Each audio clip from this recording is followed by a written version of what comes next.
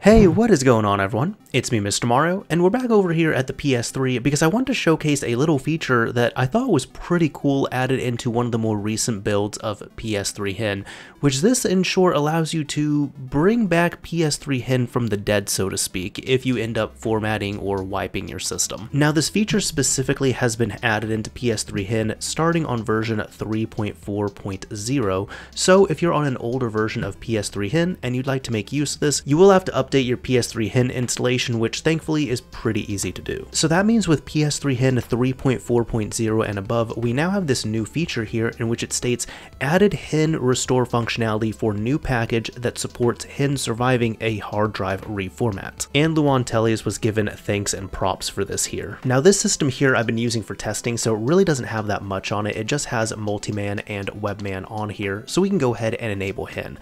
But typically, if you are running PS3HEN and you reformat your hard drive, you have to go through the process of reinstalling PS3HEN, which thankfully again isn't all too bad because it doesn't wipe out your firmware. However, we can now look at this feature here which allows us to reinstall PS3HEN pretty easily, really with no effort at this point, without even really needing to open up the web browser here, which is great. So for this, well, let's go ahead and format this system. Now, if you are following along with this here, first of all, I wouldn't necessarily recommend following along with this directly unless you are looking to format your system and you want to start fresh. Because do keep in mind, with the steps I'm following here, it is going to erase our data on here. So if you have any games, applications that you care about, and you follow along with this and they get wiped out, well, you've been warned at this point. So for this here, I'm just going to navigate over to my settings. We can go to system settings, and I've tried both on this. Now I have done the format utility, but funny enough, I've even done restore default settings, and I've noticed that using either the format utility or restore default settings, as long as the drive is the same, because I did not change out the hard drive, this functionality was still there. Let's go ahead and just do a format though. So we can go into format utility, format system storage. Yes, we are going to format this, and we're going to do a quick format. We could say yes, and now we just need to wait a few moments. So you can see here, it's kind of wiping out the little changes I made. It's going to format the internal hard drive, and let's wait a bit.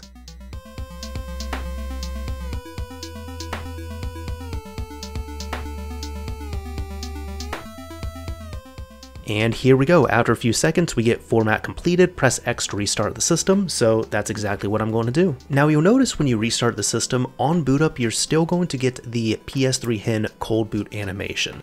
So again, that does confirm to us that this functionality is going to be there, but it also confirms that HFW is still installed on the system, which makes sense because I didn't do anything for the custom firmware itself. But you can see here, as I was talking, right in front of us, we have a new functionality here called install HEN, and we have a logo that you've probably never seen before here. Now I've hooked up my controller, and you can see here that I don't have anything fun on here. Like if I go to the save data utility, there's nothing on there, nothing here, no memory cards, game data, nothing, PS Vita, absolutely nothing on here. However, we still do have some hints of PS3HEN on here, not only from the cold boot, but we have the install HEN functionality, and if we go over to the network column, we do have PS3 exploit home right here. Now, in order to reinstall PS3HEN, it's going to be this simple. First of all, your system has to be connected to the internet. Mine is connected using an Ethernet cable, and secondly, well, that's it. All you have to do is hook up your controller and now hit install HEN, and that's exactly what I'm doing.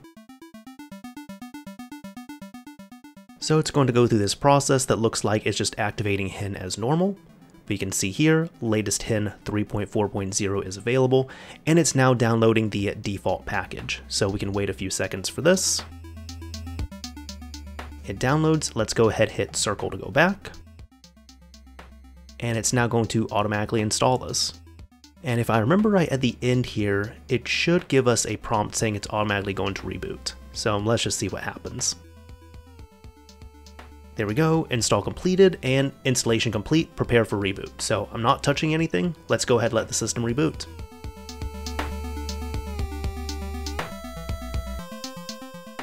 And there we go, it rebooted. And there we go, the system has rebooted, and now instead of install HEN, we have the oh so familiar egg with the enable HEN option on here. So that was all there is to it. As you can see, I was able to format the system. I end up getting rid of any of my data on here, and I have plugged in a USB drive because if you're wanting to do this, for example, once you have that formatted, this is pretty similar now to custom firmware, where even if you format the hard drive, you still have custom firmware on here. There's only one added step, which is you just have to reinstall HEN, but they've made it super simple to do because it's just right here on the XMB. So in order to continue on, we just have to enable HEN as we normally do, and then once it's enabled, we're back into a modded state within a few minutes here. It would have taken a lot less time, but you all know I like to do some show and tell. So we can go to Package Manager, install package files, and from there we can reinstall whatever we're wanting to on here.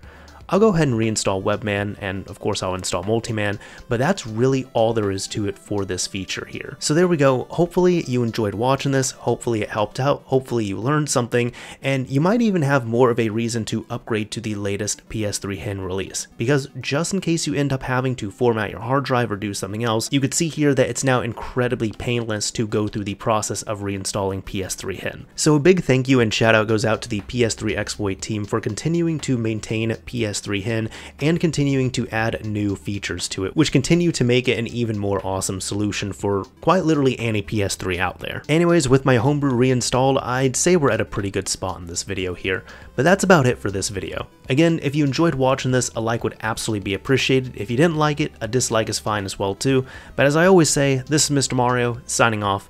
Thank you all for watching, everyone.